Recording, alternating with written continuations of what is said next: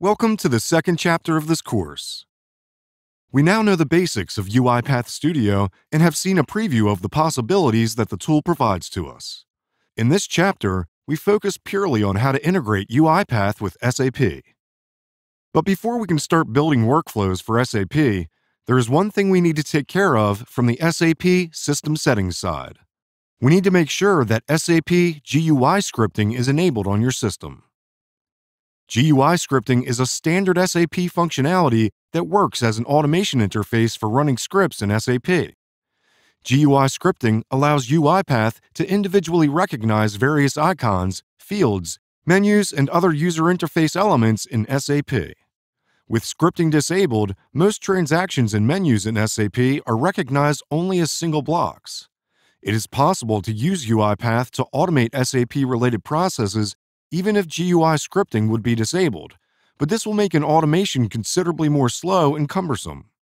When we start automating various transactions, you will understand exactly what I mean with all this. From a security point of view, SAP servers see no difference between scripted users and human users. The same access and authorization rules apply to both robot and human users. SAP GUI scripting needs to be enabled from both the server side and from the client side. Let's first check how to make sure that scripting is enabled from the server side. First, you need to go to transaction RZ11, which is used to maintain profile parameters. Insert SAP GUI user scripting as the parameter name and press display. If the current value visible here is true, it means that scripting is enabled from the server side.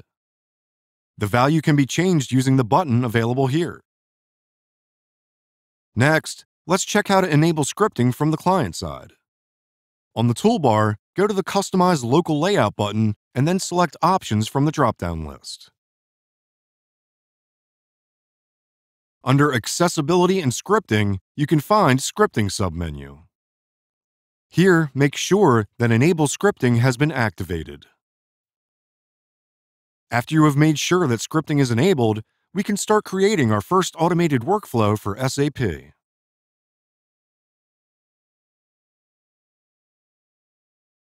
In this lesson, we will finally start examining how to automate workflows involving SAP. In general, automating SAP using UiPath is pretty much the same as building workflows for any other application. However, there are some SAP-specific automation issues that require some special attention. During this chapter, I will be highlighting some important tricks and workarounds that are critical for you to know. We will start exploring SAP automation with a very simple example. In this lesson, we will create a workflow that logs into SAP and runs and exports a standard report. I will be using a standard account receivables report S_ALR_870-12197 as the example report I want to extract. You don't need to use this exact same report yourself, but you can select any report you wish. Without further delay, let's start building the workflow.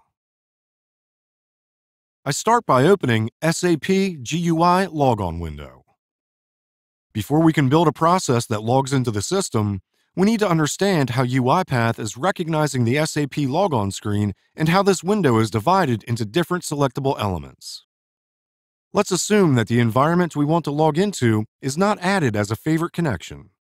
This means that we first need to click Connections to show all available environments we have available. Let's try to record a click to this Connections folder icon and see what happens. I have created a new blank project to be used for this workflow. Before we start recording, let's add a flowchart to our work area. I will then select the basic recording type and try to record a click to the Connections icon using automatic recording. We can see that the blue element box covers this whole area here, and the individual folder icons are not separated into their own boxes. This means that we can't use automatic recording to record a click to this icon. To solve this problem, we need to use manual recording instead of automatic recording. As I mentioned in the first chapter of this course, automatic recording can only be used for clicks and typing text. And even with clicking, Recording only understands single left clicks and not right clicks or double clicks. Every other action needs to be done using manual recording. Actions that require manual recording include selecting text, copying text to clipboard, inserting text from clipboard, finding text or images, or using modifier keys like Shift or Alt. Manual recording is done using these tools available in the recording toolbar. I want to highlight that for all these manual recording tools, there exists a corresponding activity that you can select from the Activities window. So just like with automatic recording, all the actions you perform using manual recording will be converted into activity boxes after you have finished your recording. The main benefit of manual recording is that you can temporarily stop automatic recording, use manual recording tools to perform actions that can't be automatically recorded, and then continue your auto recording again. This will often save you a lot of time when you don't need to exit recording to manually add activities into your workflow. Let's see how we can record the Click to Connections icon using manual recording. I will use the Click UI element action that allows us to click to a specific location within an element that UiPath recognizes. Within this pane, the Connections icon has a fixed place, being always the third icon on the list. This means that we can use fixed coordinates for the click within the pane. I will use the Click UI element action to click the Connections menu and then save and exit the recording. The click was converted into this activity here. Under Activity Properties, let's expand the fields available under the Cursor Position field. These coordinates here represent the location of the click within the target UI element. The Position field has a value, top left, which means that the top left corner of the element is used as the starting point when the coordinates are assigned. It would be possible for you to freely change these coordinates if needed. The UI element targeted by this activity can be examined from the Selector field. You can press this button here to open the Selector editor. Here you can see the name of the target application and the title of the correct window within the application. You can also see the name of the specific UI element that includes the Connections icon. Let's try our workflow again.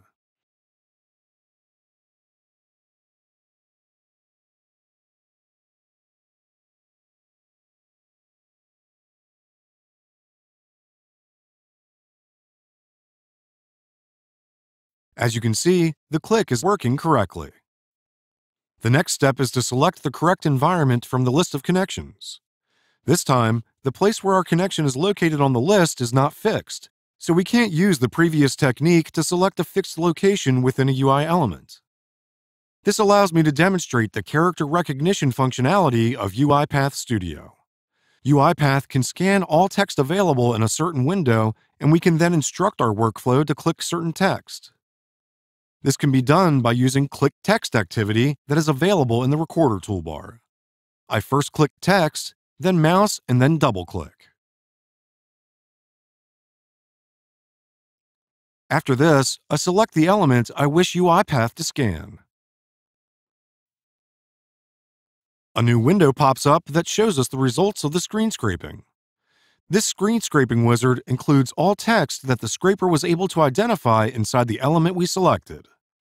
If some of the text from the element is missing from here, it means that UiPath was not able to scan that part of the text properly.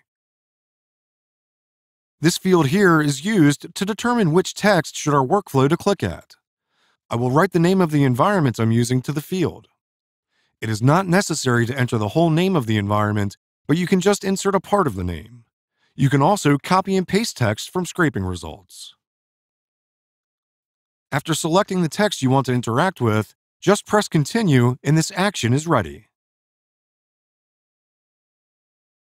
Let's check how our workflow is working so far. I press Save and Exit, connect the new activity with our previous one, and run the workflow.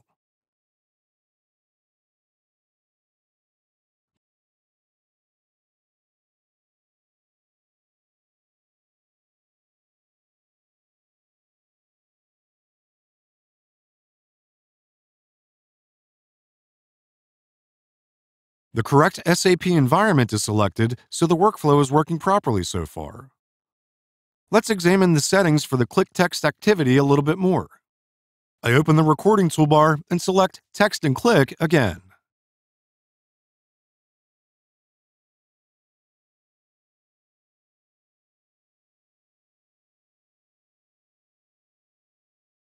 Here you can see that the scraper is using the native method for scanning the text.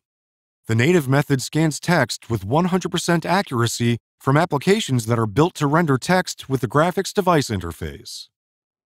However, with some apps, the native method does not work and you need to use the OCR method.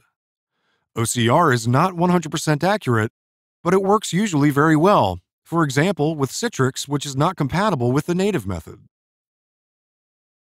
You can probably guess what is the function of this occurrence field here.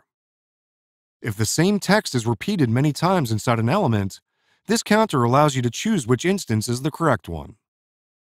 This text click can be used to instantly test if the action works properly.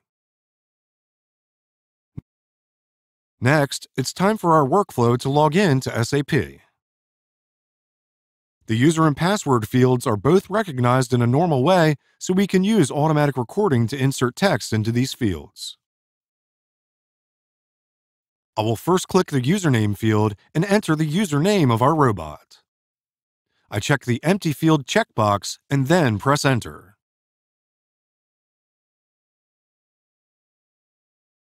After we have entered the password, we want our workflow to hit enter to complete the login.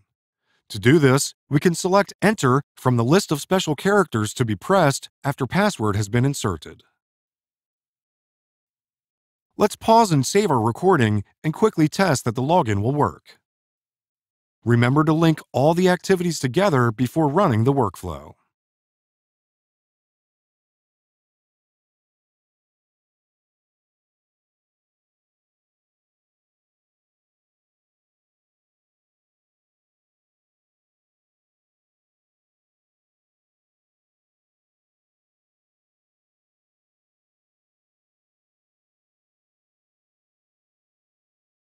Great! Everything seems to be working correctly. The next step is to run our report. The example report I'm using for this workflow is a standard account receivables report S_ALR_870-12197. As you know, SAP reports can be opened by typing their name into the command field. We could just record the typing of the name, but let's use a variable for this so we can examine a little bit more how variables can be utilized. I will create a new variable called report name. We can keep string as the variable type. Next, I will drag a new activity called input dialog to our flowchart. As the name implies, an input dialog can be used to get input from a human user. Let's check the properties of this activity. We can use this label field to insert some instructions that will appear inside the input dialog. We can also give a title for the dialog box. Remember that all text strings need to be inserted in quotations. On the result field, let's insert the name of the variable we just created.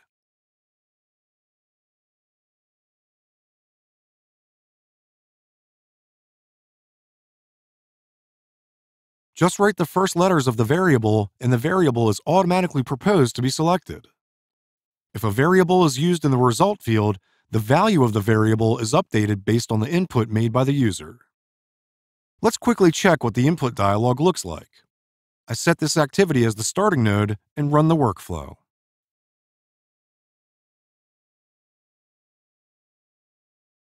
As you can see, input dialog just shows an empty field into which a user can type text. Whatever is written here will become the value of our report name variable. Using the variable in our workflow is simple. Let's drag type into activity to our flowchart. We can use this activity to insert the value of a variable to the SAP command field. Let's double-click this activity to check its properties. We can enter the name of our variable here, and whatever is the current value of our variable will be typed by the workflow. I will also add enter as a special key at the end. When we are using the Type Into activity, we also need to indicate on the screen where the text we want to insert should be typed. This is done by clicking this Indicate on Screen text here. A familiar type of UI element selector opens up. As you can see, the SAP command field is recognized as its own element. Let's click the command field to indicate it as the element where we want to insert text. Our workflow can now log in to the correct SAP environment and open the report that has been specified by a user. Let's take a small break and continue building the workflow in the next lesson.